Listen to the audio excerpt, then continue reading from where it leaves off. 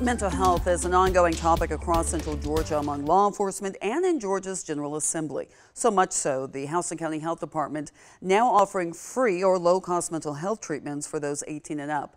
Tonight, Kalisha Moore breaks down why an expert says those resources are necessary and talk to someone who has used them before. I think we are still scared to have those conversations, and I think we're still stigmatizing mental health as you crazy, and I think that's the biggest issue we have. Mike Jones says he does his part to spread the word about mental health in his community and has even used services himself.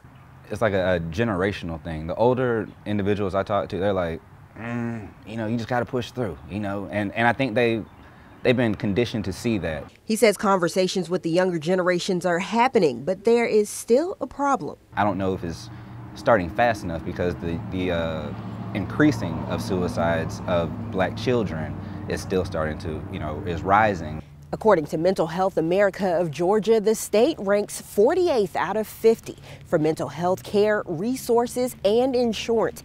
But here in Houston County, they're hoping to provide resources people desperately need.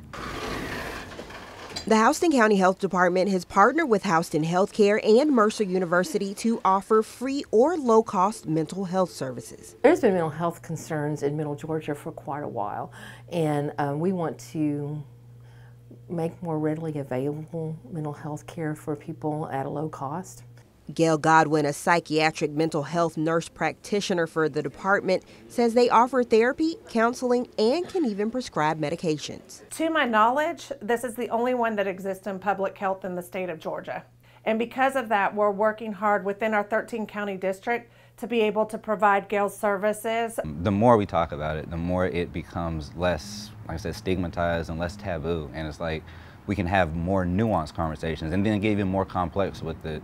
In Warner Robins, Kalisha Moore, 13 WMAZ News. The department has offered services since October of last year. They say for now, services are for only those 18 and up, and they hope to increase availability as more people sign up. If you would like to take advantage of those services, call the Houston County Health Department at 478-218-2000 and ask for mental health services.